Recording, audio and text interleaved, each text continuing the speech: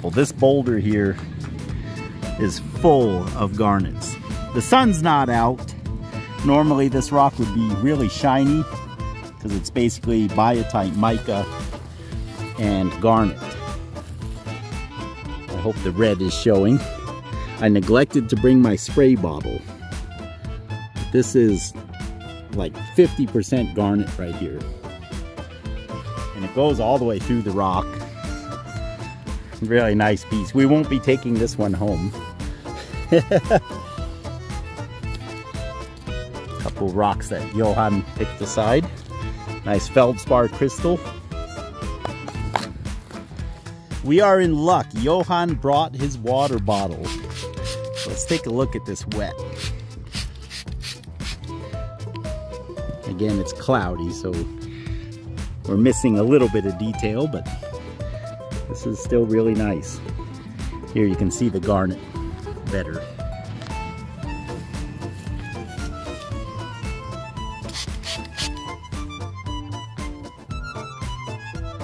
They're not gem quality garnets by any means, but just interesting to see. Look at the veining in this large gneiss.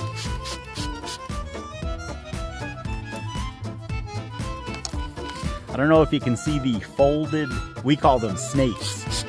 Here, get them wet, they show up a little better. This is your classic Migmatite.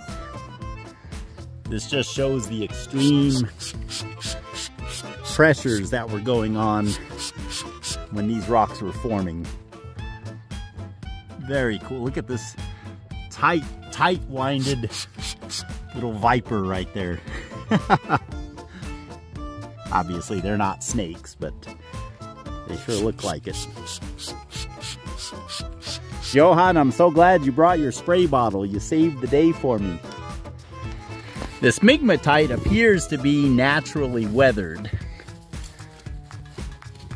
And what the neighbor here was explaining to us was that some of these rocks that are here were brought over from the highway department just to get rid of them. Like they fell off of cliffs into the road and whatnot. So this, it wouldn't surprise me if this is completely natural.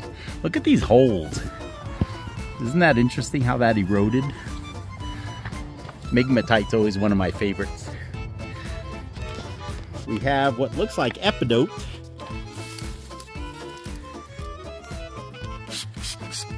Get some water on it. I'm not sure if that green is showing or not, but then the blue quartz there. There's a big piece.